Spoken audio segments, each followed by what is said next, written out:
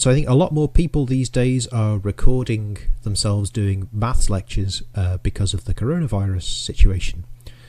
So I just wanted to show you what I use, the sort of setup I use on my computer. It works very well for me on Linux. I don't know how well it works on other operating systems.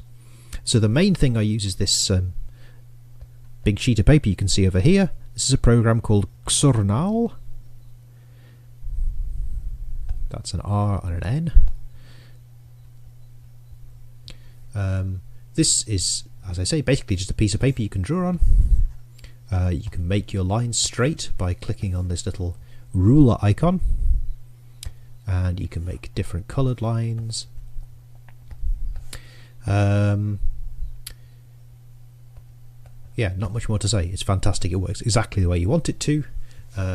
It was invented originally by a guy called Denio Roux, who is an amazing symplectic geometer as well as someone who makes stuff like this. On the left hand side you can see what I use for actually capturing what's going on the screen. This is a program called VocoScreen. It just sits there running. I try and make sure that the area of the screencast is just limited to the page rather than capturing the whole thing, except that I want to show you this now, so that's why I've extended the size of the screen. There's not much to say about VocoScreen. It's very simple. You make sure that your setup is right, so that your it's picked out the right microphone for you and everything, and you tell it whereabouts to save the video clips that you're recording, and then you just press start and it starts recording, and you press stop and it stops. You can pause it, and that's about it. It saves chunks of video. There's no way of kind of going back and editing them in this program. This really just saves chunks of video. So what I do is I stop and start again, and I end up with a sequence of video chunks.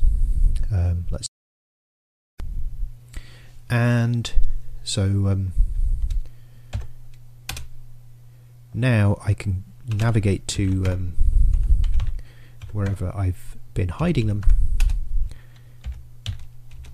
and you can see there's a couple of files there, MKV files, which you can then go and splice together using another program. So I use Flowblade. I'll show you that in a second. And because the microphone I've got isn't that great at picking up the audio, I also run it through a program called FFmpeg with some instructions for how to increase the volume and compress the file. So I'll show you those next. Okay, we're back on my other computer because it seems to handle Flowblade better than my computer with a big screen. So let's get Flowblade up. Still crashes sometimes, such is life. Okay, I am going to create a new project in Flowblade. I have to tell it what kind of files it's supposed to be producing. I happen to know that it's this one near the top. I only know that because Flowblade told me when I tried to import some of the video clips, so it'll probably tell you too. I'm taking it down to one video stream, one audio stream. It's not really important either. And now I'm going to add the clips. So this is a video I just made about simultaneous equations. So I'm importing all the different chunks that I recorded, and here they are. Now I'm just going to drag them and drop them onto the timeline. I'm going to zoom out to see the whole timeline, and this will just give me a sense of how long the video is.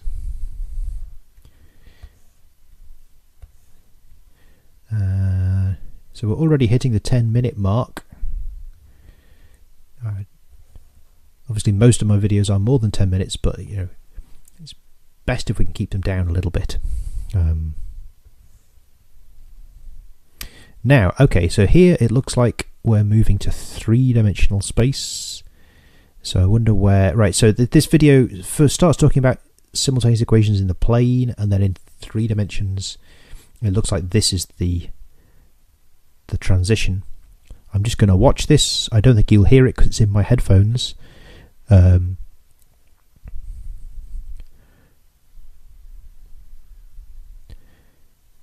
Okay, so that's going to be the end of the first video. And then, yeah, okay, so I'm going to have to delete this clip, and I'll stick them into another video. So it wasn't designed that way, so it'll be a bit jumpy, but if I had longer, I'd re-record it, but I don't have an infinite amount of time. So I'm going to just render timeline, and this will create for me a video. For some reason, it always creates it in my home directory in a file called movie.mpeg, no matter what I do. Let me just check that file isn't there already. No, it's not. Oh, where is it gone? Okay, so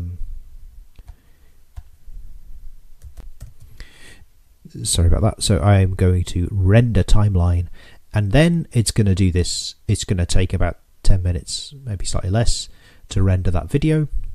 So I'm going to stop now and come back later. And we're back. That's finished now. So let me just check that actually produced a video.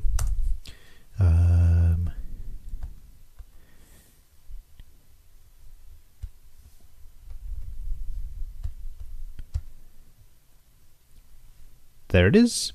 Okay, so I don't really want it to be called movie MPEG. I don't want it to be in that folder. So I'm going to move it to where it should be.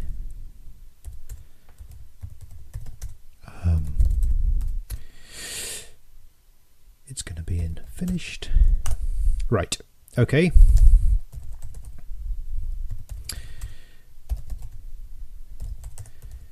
So here are all the videos I've got so far for this course, and there's movie MPEG at the end. I should have called it something else. It's going to be called 17 geometric.mpg. Now this is too big. If we look at how big it is, it's a little tricky to spot, but it's the last one, and it's let's list it in human readable form. It's 108 megabytes at the moment, which is too big. Also, the volume is probably not so good, so I'm going to run some ffmpeg commands to make it better, to make it smaller and more audible. So let me just remind myself what those commands are. Okay, so they're here at the bottom. I don't know if you can see it. Let me tell you, it's ffmpeg -I, that's input, and then I tell it which file it is. So in this case, it's 17 geometric MPEG, and then -vcodec, that's telling it which encoding thing to use. So I'm using libx265, which makes the files quite a lot smaller, and -crf36. I'm not entirely sure what that does, but it's something to do with the compression. It sort of makes it even smaller. And then -AF quotes volume equals 15 decibels. That's going to increase the volume by 15 decibels. And finally, I tell it what file to output, which is 17_geometric.mp4. And now that is going to take a little while to run. So again, I'll come back when it's done. Okay, we're back, and you can see it's finished, and it's now only 14 megabytes as opposed to 108 megabytes. So that's quite a big improvement. So what I want to show you now is what I do next. Once I've got the video, I upload it to YouTube. I'm not going to show you how to do that. I'm sure you can figure that out. But I also create a web page with embedded notes. Hang on, where's this gone? Okay. So here you can see this is a web page corresponding to one of the first videos in this course on matrices. It's got the video sitting at the top, some navigation stuff, and then notes with pictures and equations and stuff, and crucially timings so that people can see whereabouts in the video to look if they were reading the notes and want to refer back to the video. So here's how you produce that. This is the source code here. It's not written in HTML, it's not written in LaTeX, it's written in some sort of shorthand that I devised, which I call lazy LaTeX. So, you know, you can use, for example, a hashtag to start an environment, or so this, for example, this will be inside center tags, this little bit here. This hyphen starts a bullet point list. I just find it easier than writing, you know, brackets UL, brackets LI, or / begin itemize. And then the lecture notes down here. You can see there's LaTeX, there's TikZ. This is a TikZ picture. This is how you produce the diagrams.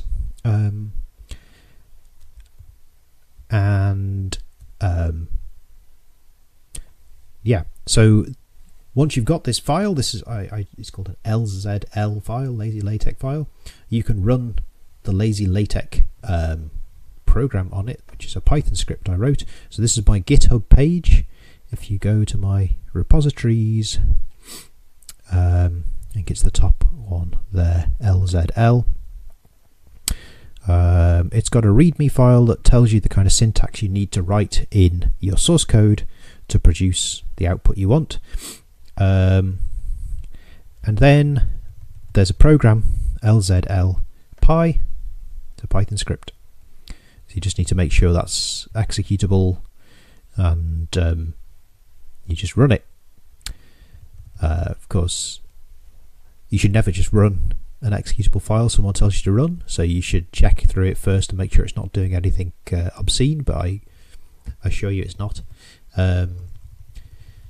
And so you call it by typing lzl.py, the file name you're interested in, and then the output that you want. So over here, I noticed actually there was a cos and a sine that were a bit dodgy. Let's search for cos.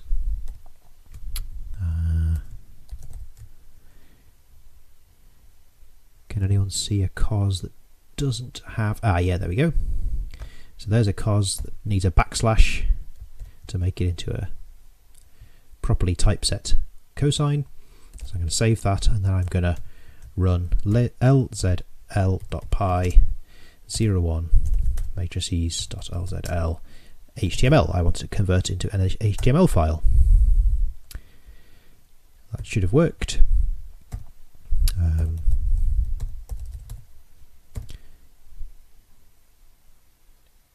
Oops, sorry, I'm doing the wrong thing. So I now want to go and just check that that's done it correctly.